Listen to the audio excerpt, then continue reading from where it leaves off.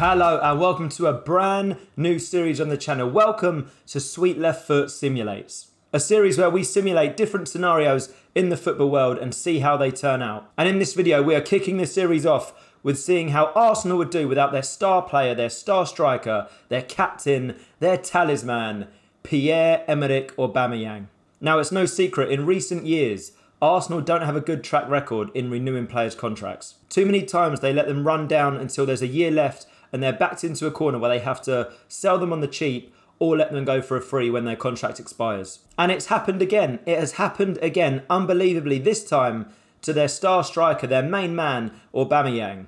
There have been plenty of rumours that he's not going to renew his contract, he might leave the club. So that's what we're going to have a look at. How would Arsenal do if they didn't have Aubameyang? Also, comment section, let me know what you think Arsenal should do with Aubameyang. Should they offer him a new contract? If so, how much money would you give him? Would you just write him a blank cheque and let him fill it out? Or would you sell him this summer, get some money for him and reinvest it in the club? Or would you try and keep him for another season and just let him go on a free? Let me know. I'm genuinely interested to see what people would do with him.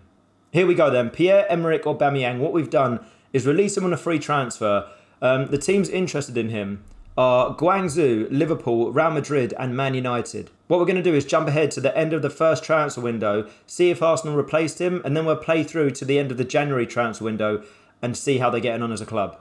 Okay, we're at September 1st and I generally don't know where Aubameyang has gone. There's nothing on the screen here that tells me where he's gone. We are going to find out together.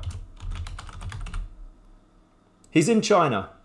£165,000 a week. He's on a contract until the end of 2021, so another 2.5 years roughly. So far in the league, he's scored 7 goals in 9 games, 3 assists and 3 Man of the Match awards. An average rating of 7.86, so he's not doing that bad. However, did Arsenal replace him? How did they get on in the transfer window? We shall have a look. Okay, they didn't sign anyone. They didn't sign not a single soul to replace Aubameyang, so I mean, yeah. Okay, what we're going to do is quickly skip ahead until the end of the January transfer window, see if Arsenal have replaced him then, and then we'll move forward towards the end of the first season. It is February the 1st, 2020. We've skipped ahead, and as you can see here, Arsenal look like they have strengthened. Memphis Depay has sealed a move to the club. We will go and see if they have signed anybody else. Okay, Arsenal have signed 3 players, 3 attacking players as well. Mohamed Daramy, Franco Vazquez, and Memphis Depay. Daramy, a young Danish striker, looks very good. You've got to think, though, with his current attributes and his current ability, probably one that Arsenal are looking forward to using in the future as opposed to right now as a replacement for Aubameyang. Franco Vazquez, the next man they got in, but again, can play the centre attacking mid-role, not really a striker, so someone that is going to be more creative for the club as opposed to scoring goals for them. And finally, as we saw, Memphis Depay, how much did they sign him for? £53 million. Hasn't played a game yet, so I think it was fairly recent. But £53 million for Memphis Depay, can play as a left winger in behind the striker or as the striker. So Arsenal definitely giving themselves more options and more goal threat coming forward. Okay, so they're not doing too badly. 5th in the Premier League, which is their sort of level at the moment. FA Cup, they're still involved. Europa League, they've gone through to the first knockout round. And the Carabao Cup, they're in the final against Man City. If you look down here, top goal scorer for Arsenal in the league, Lacazette. And he's also got the highest average rating, so he has slotted in to where Aubameyang left quite nicely. Lacazette, also the top goal scorer for Arsenal in the Europa League, and Eddie Nketiah chipping in with goals in the Carabao Cup, probably as the second choice striker, I'd imagine. So overall, Arsenal aren't doing too badly. What we're going to do, though, is skip ahead to the end of the season, see if they win anything, see if they can get the top 4, and see how the new boys get on. Okay, we are back. As you can see, I haven't looked at anything. It's the 18th of May, the season just finished. We're going to find out how Arsenal as a club got on. They finished 5th in the Premier League. If we have a look at the competitions page, we'll start with the Premier League. They finished 5th, 5 points off the top 4, but a massive 10 points ahead of Chelsea in 6th, which is quite impressive. The top goal scorer for the season was Alex Lacazette with 16. He also got the highest average rating for the club and was joint top in most assists. So he's really stepped up to the mark with Aubameyang leaving. In terms of cup competitions, the FA Cup knocked out by Spurs in the 5th round. I think that was at home as well, so that must have hurt a little bit. No striker in the top goal scorer, highest average rating there. The Europa League, they were knocked out in the semi-final by Inter Milan. But again, Lacazette, the top goal scorer and with the highest average rating for the club in that competition. And the Carabao Cup, they lost to Manchester City in the final, but Eddie Nketiah, the top goal scorer for the club in that competition.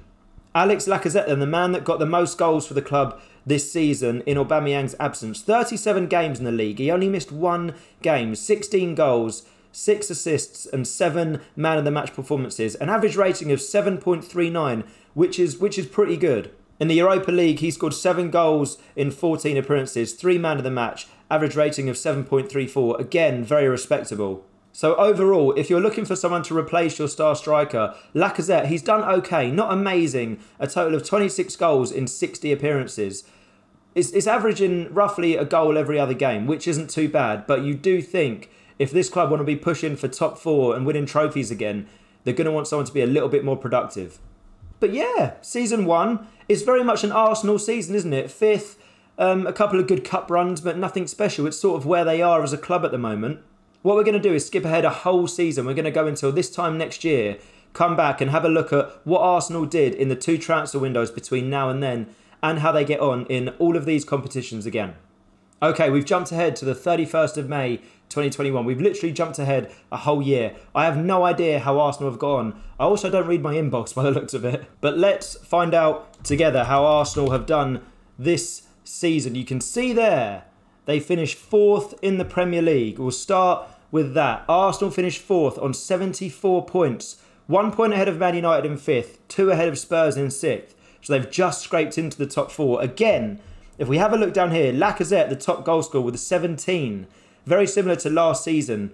There is a new man in the highest average rating though, Gabriel Barbosa. So we know he has joined the club. I wonder how many goals he scored for them. But 4th position in the league, back in the Champions League, that is not bad at all. Only 9 points off the top of the league as well, which is quite surprising how that gap has closed. In terms of cup competitions, they came runners-up in the Europa League. Who was that against? The Zebra. They lost 2-0 in the final. The top goal scorer for that competition this season was Memphis Depay. So he's rewarding the club for investing in him last season. Again, though, the highest average rating in this competition, Gabriel Barbosa, just like the Premier League. And Arsenal's love affair with the FA Cup seems to have continued. They have won that competition, beating Manchester United in extra time 2-1. Lacazette scoring both of their goals. So again, he's been important for them this season. Lacazette, the top scorer in that competition with 6. He's fired them to another FA Cup victory. And in the Carabao Cup, the team were knocked out by Norwich in the 4th round. Depay, the top goal scorer there. But we can't really read into that too much because they didn't get very far. Overall, though, you've got to admit it's an improvement on last season. Top 4 in the Premier League, Europa League runners-up, FA Cup winners, Carabao Cup, I'm sure the club aren't too fussed about. Let's have a little look at the players they signed. We know 1 or 2 of the players they brought in. The first man that jumps off the page, we saw he had good average ratings for the club. Gabriel Barbosa signed for £21.5 million. And as you can see from his first season in the Premier League, his first season at the club, his goal return and his production have not been bad at all. 4 goals in 4 in the Europa League, 10 in 16 in the Premier League, a total of 15 in 22 for the club. It looks like he's been sort of a bit part player, but again, very productive in his output. High average ratings as well, 7.57 in the Europa League, 7.59 in the Premier League. That is massive. I know he's only played 16 games, but still, that's very, very good. You've got to think the next man to jump off the page is Jack Grealish, signed for just under 50 million in the summer. 3 goals and 4 assists in 12 games in the Europa League. He played 32 in the Premiership, scored 4, assisted 5. 4 games in the FA Cup, scored 2, assisted 5. So he's been quite important in their run to success in the FA Cup. His average rating in the Premier League could have been a little bit better at 6.91, but overall, 7.05. He's not had a bad season, playing a massive 49 games for the club. And the last one would be Riyad Mahrez, signed on loan on deadline day by the looks of it last summer. 4 goals in the Europa League, 4 in the Premier League, 2 in the FA Cup. An overall average rating of 7.24.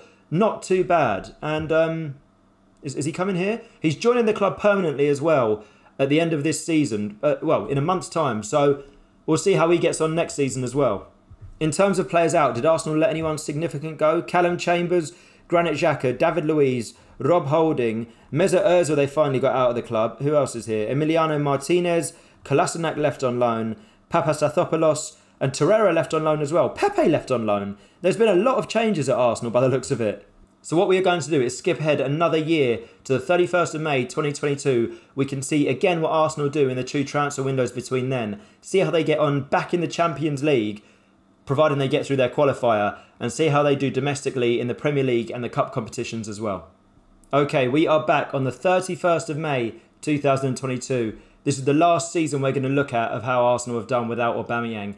Again, I have no idea how they've done. 150 inboxes, I should really get around to reading these. But let's have a little look together. Let's see how Arsenal have done in the competitions this season. As we can see there, it looks like they've got Champions League football again. We'll start off with the Premier League. I had a quick browse there. It doesn't look like anything good has happened. But we'll start off in the Premier League. 4th position, again, it's typical Arsenal, isn't it? 4th. 2 points ahead of Spurs, 3 points ahead of United. There's a massive drop-off to 7th there. The top 6 seem to be pulling away from everyone else. The gap to the top of the league, though, has gone back to 20 points, so it doesn't look like Arsenal are going to be challenging to win the Premier League anytime soon. But if we have a look, the man is here again. Alex Lacazette. Is this the same season as last season? It all looks so similar.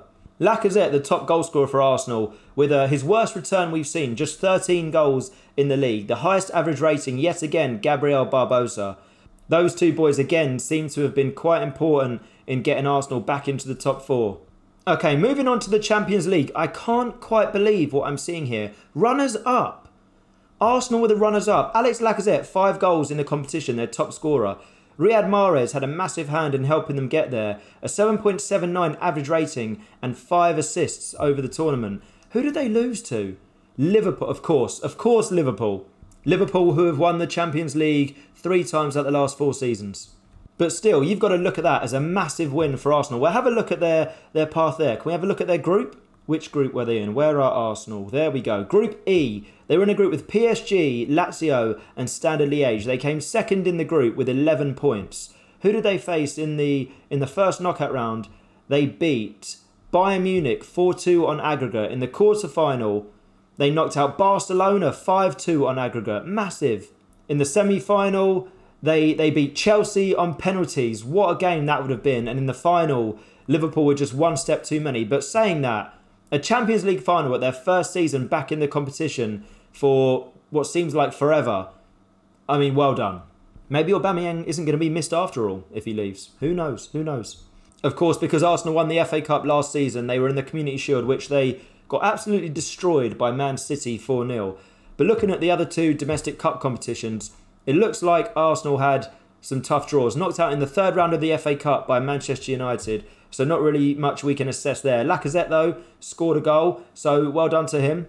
And in the Carabao Cup, knocked out in the semi-final by Man City. Barbosa, again, with the highest average rating there. So as a striker that's come in, he's been really good. The 2 seasons we've seen him, Gabriel Barbosa has contributed massively to Arsenal across every competition by the looks of it.